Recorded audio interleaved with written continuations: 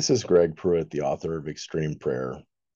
In chapter one, I start off with a story about when we had first gotten to the village context, and we didn't even have a car. We were riding bicycles.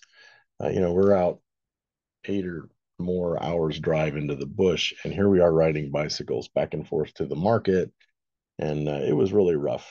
And one morning, we're we had moved into this little kind of a shack, I guess you could call it, that one of the elders of the church had gotten all of his stuff out and let us live in this place because it was better than the grass roofed huts. It had tin roof on it, and he was offering nothing but his best. And one day we were in there, and I remember hearing this lady just wailing and crying, just to break your heart to hear it. And I went out and I asked my friend, "Hey, what's wrong with this lady?" And he said, "Well, her son is sick, and she believes he's going to die." And I said, "Well, could we maybe look at this child and see?" And they said, "You know what? We took the child out to the witch doctor and in the bush, but you know what? We'll go get him and we'll bring him back here, and you can treat him." I said, "Wait, what?" As they're walking off, I'm like, "Wait, did he say treat?" So they brought the kid back, and when they brought us to the child, we looked down and saw they had laid him on the floor of this mud hut, and they were right. He was sick. His breathing was just labored, and his eyes didn't respond to the flashlight that I had with me. I would shine a little light on his eyes, and his eyes wouldn't change. They were just dilated. And I remember, oh yeah, pupils fixed and dilated. This is like I've watched enough emergency television to know this is like really bad.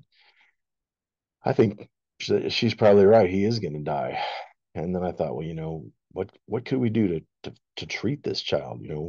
He doesn't have meningitis because I don't have any medicine for that. But this could be caused by cerebral malaria. But I don't know how to give chloroquine, malaria medicine an unconscious child, and it's in tablet form, and I'm talking like I know something about being a doctor or something. And all of a sudden I thought to myself, I turned and I said, "Hey, um, we're missionaries. We ought to like pray for this kid." And the word pray came out of my mouth. And at the exact same moment, I saw his eyes blink out of the corner of my eye. And I looked down, and his eyes had started to focus, and he was looking around the room. And I said, "You know what? We need to hurry up and pray for this kid because I think God is healing him." And we prayed for him. And by that night, he was he was better. And we were like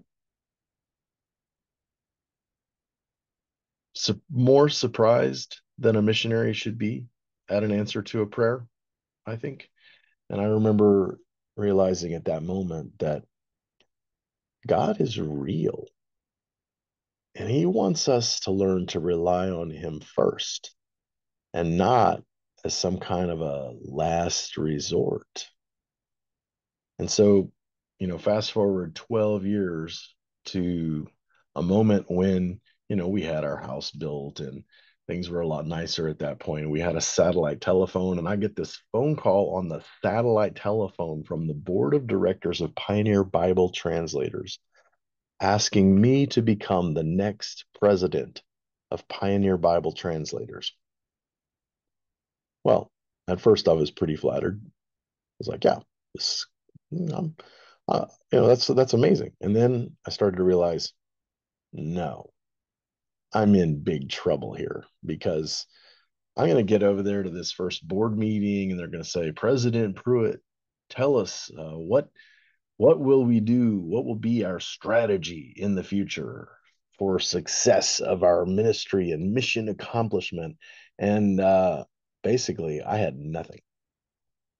And I was like, I'm gonna have to come up with a strategy, and it has to work because people are gonna know if it does or if it doesn't. It's gonna be obvious to everybody. And so I said, you know what? I am a Bible translator. What if I look in the Bible and see if I can find something that might help me in there?